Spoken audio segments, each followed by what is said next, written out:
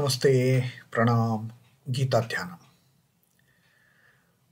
Om Parthaya Pratibodhitam Bhagavata Narayanena Swayam Vyasena Gratitam Purana Munina Madhye Mahabharatam Advaitam Ritavarshinim Bhagavatim Ashtadashadhyayinim Ambatva manusandadhami Bhagavad Gite Bhavadveshinim. Oh Bhagavad Gita, with which Lord Narayana himself gave enlightenment to Partha. The ancient sage Vyasa included it in the Mahabharata. O Goddess, showerer of the nectar-like knowledge of non-dualism content in your 18 chapters, O my affectionate mother, the destroyer of rebirth, I meditate upon thee. Krishna Vandana. Vasudeva Sutam Devam Kansachanura Mardanam Devaki Paramanandam Krishnam Vande Jagadgurum. Son of Vasudeva, the slayer of Kansa and Chanur, extreme delight for Mother Devaki, O Lord Krishna, the supreme teacher of the universe, my salutations to you. Our reading from the 18th Adhyaya of Srimad Bhagavad Gita, the Moksha Sannyasa Yoga. And Sri Krishna started teaching us about the threefold dhṛtiḥ, the threefold firmness of mind. And to start with, Sri Krishna has introduced us to what is that sattvic type of firmness of mind. The sattvic type of firmness, the sattvic firmness, which controls all the functions of the mind, breath, and the organs in one unison. Dhṛityā yayā dhārayate mana pranendriya kriya, the functioning of mana, prana, and the indriyas, the functioning of the mind, the breath, and the organs. These are all controlled. Dhārayate, these are all held. Dhṛityā yayā dhārayate. These are all held in such a firmness, like yogena avyabhicharena. These are held in firmness through yoga, which is unswerving, which is unpolluted, which is undiluted, which is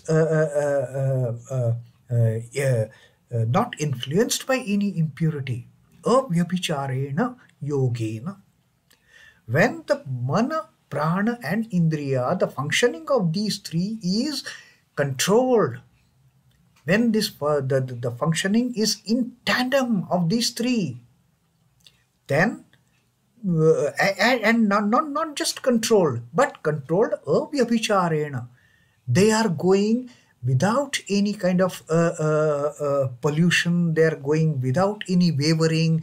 They are not going helter-skelter. The three functioning of the mind, the breath, and the organs, they are all going simultaneously, hand in hand for that matter. Hand in hand, all these three functions, they are proceeding towards its final goal without deviating from the objective, without getting tempted by any of those external temptations. They are just on to the right course, like the horses with the blinks, that the covers that are, they don't look around. They are just avyabhicharena. They are the function, the mind and the prana and the indriyas, they are functioning in absolute cohesion. So that Sri Krishna has told us that dhṛtiḥ saha partha sattviki, that dhṛtiḥ is of the sattvic nature. A bit difficult to digest when we look at our firmness of mind. Our firmness of mind, which is at times so fickle, which is so wavering. But this is what Sri Krishna has put the objective before us. This is what the dhṛtiḥ, the firmness of the mind of the spiritual aspirant should be. But then Sri Krishna says, okay, let us also see what is that rajasic type. See for yourself whether you are fitting into the sattvic or rajasic. And then determine for yourself where you have to go. Determine for yourself which dhriti, which firmness of mind you would like to possess if you are walking on this path of moksha, on this path of liberation. So let us see what the rajasic type of firmness of mind Sri Krishna is explaining to us in this 34th shloka. Yayā tu dharma-kāmārthān dhṛityā dhārayate Arjuna prasaṅgena phalākāṅkṣhī dhṛitiḥ sa pārtha rājasī. Now Sri Krishna is explaining to us, this is the rajasic type of firmness of mind, and we are a bit comfortable with this explanation that Sri Krishna is going to give us. Let us go through the explanation that Sri Krishna has told in this 34th shloka. Yayā tu dharma-kāmārthān dhṛityā dhārayate Arjuna. O Arjuna, but that firmness of mind, yayā tu, tu is but that firmness of mind, dharma-kāmārthān dhṛityā dhārayate, that firmness of mind which is held, that firmness of mind which one holds fast, to complete the dharma, artha, kama. Now these are the three things which are the constituents of the so-called purushartha. The scriptures tell us that this our purushartha, that the life, ideal life, is a four-phased purusha artha. What is that purushartha? The dharma, artha, kama, moksha. Now these are the four things towards which each and every being, for that matter, knowingly or unknowingly, is proceeding to fulfill the requirements of dharma, to fulfill the desires of dharma, desires of artha, desires of kama, and desires of moksha. But this desire for moksha doesn't fit into the rajasic category at all. Sri Krishna says rajasic, the things which fit into rajasic category are only dharma, artha, kama. These are the three. Dharma-kāmārthān dhṛityā dhārayate. So the steadiness of the mind, the firmness of mind which one holds to acquire, to fulfill the desires of dharma, artha, and kama. Prasaṅgena phalākāṅkṣhī, and desirous of the fruits of actions.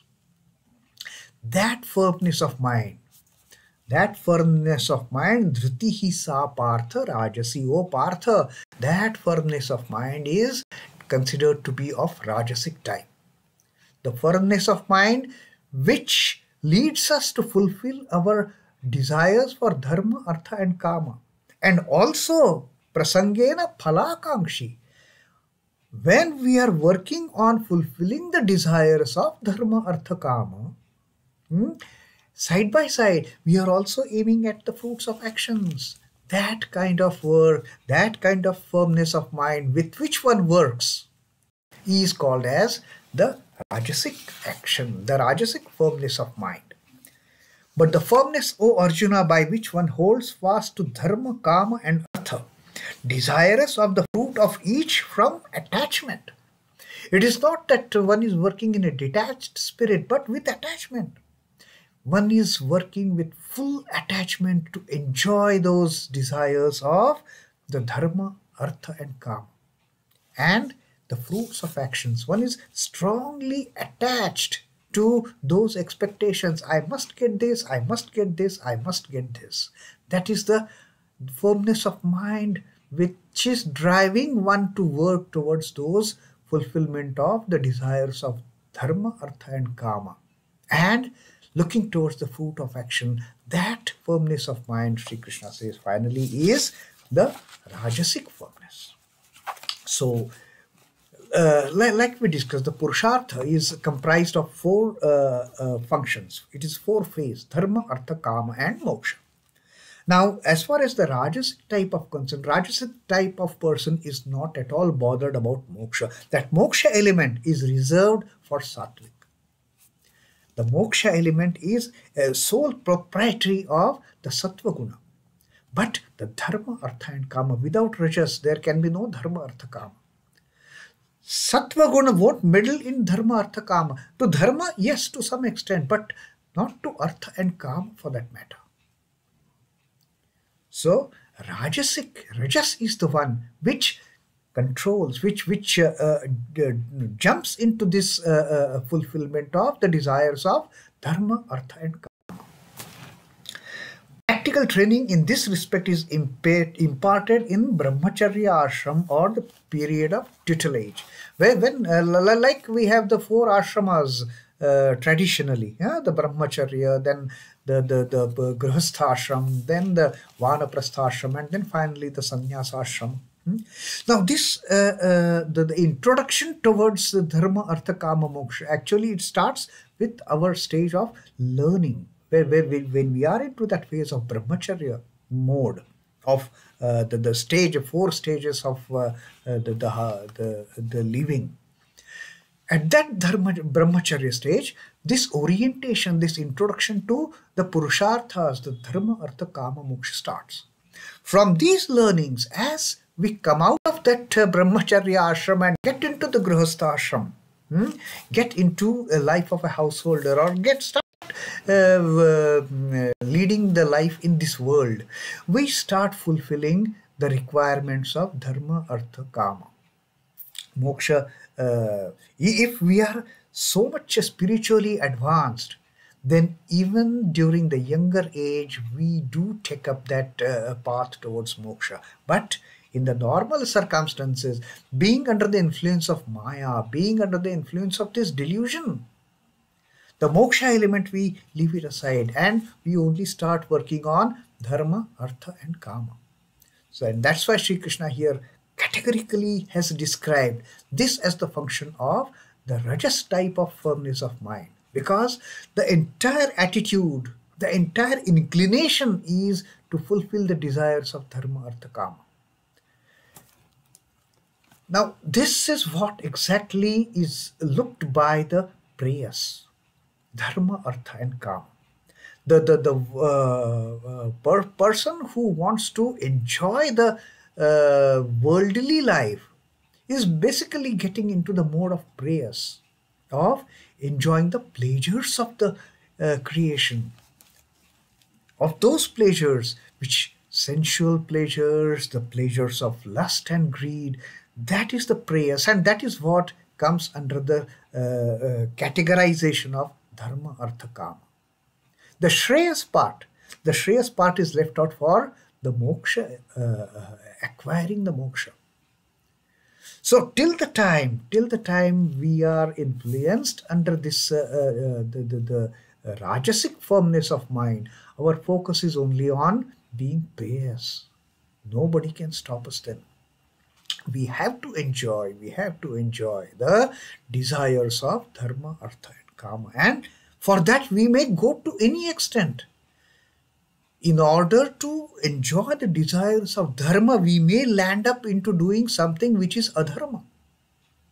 In order to enjoy the desires of artha and kama, we may end up into being adharma, adharmic, being unrighteous, somehow to acquire wealth, somehow to enjoy the sensual pleasures.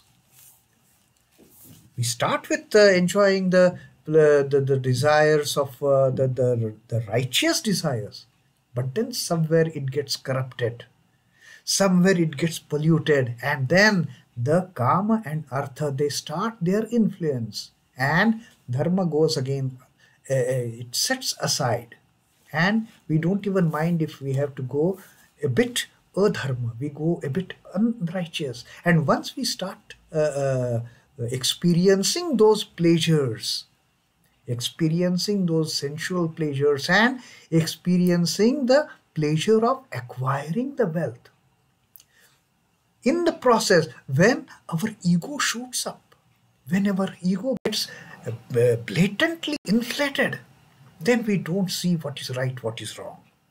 Then all our attention, all our intention is how I can fulfill my desires. That becomes the only objective then. And then our mind starts playing trick. Then that firmness of mind, at times it is firm, but then When we see an opportunity, that firmness, we just shut it aside. That firmness, we just put it to corner. And then with that wayward mind, we fall into that temptation of enjoying those pleasures. Attachment to dharma is best of all, no doubt. If man cannot help being attached, if one is truly attached to dharma, one is truly attached to righteousness, nothing can happen. But that can never happen because the Artha and Kama, they are having their own influence. Nobody was so much drawn into dharma as Yudhishthira. He was called as Dharmaraja. He was the one among all the warriors on that battlefield of Kurukshetra who was righteous to the core. Nobody could deviate his righteousness. But even then, when the war started, he had to kind of compromise with that righteousness at one point. When he had to answer Dronacharya's question that who is killed, Ashwathama, is it elephant or my son Ashwathama? To which even the Dharmaraj Yudhishthira, he kind of answered in a neutral tone. Narova Kunjarova Ashwathama is dead, but I don't know whether is the man Ashwathama your son or the elephant Ashwathama. So even the hardcore righteous people, this creation, this Maya kind of examines their tenacity, examines their the hardcore dharmic nature. So that is what, if that can happen to Dharmaraja, what to talk about others. So although dharma is the best kind of attitude one should stick to, it is extremely difficult to stick to that particular quality of being dharmic. And that's when the Artha and Kama, they start influencing, they start polluting your firmness of being attached to dharma. And that attachment to dharma gets diluted and we become attached to Artha and Kama more than the dharma. To the Rajasik man, practice of dharma is safe and sure investment. He expects that the good he does is returned to him with compound interest. Why he does good to others? Expectation is more good should come to me. Now that expectation of more good should come to me, that is a typical Rajasic attitude. He is firm in that belief. Therefore, with pleasure he goes on doing good here and expecting more good to come to him. His even doing dharma is from the selfish perspective for the Rajasic person. All the worldly attachments may be brought under two broad holdings of love for money, love for wealth, and love for pleasure. The Artha and Kama. So that is how Sri Krishna has brought in this aspect, this concept of the dharma, artha, kama, while explaining the Rajasic type of firmness of mind. The Rajasic man's attachment to kama or pleasure is absolutely vehement. In fact, all beings, we all are in search of joy and pleasure. That is our true search actually in this on this path of living. We always want joy, we always want pleasure. But does it happen that way? The joy and pleasure, the joy comes with the miseries, sorrows hidden behind its fold. The pleasure comes with pain hidden in its fold. So this is what is the makeup of this Prakriti. Nothing comes singly, the joy or pleasure or the happiness or the enjoyments for that matter. Everything has its negative association attached to it. Clinging to life on earth is all due to the enjoyment derived from it. Why we are so much attached to this life part is because of our desire to enjoy.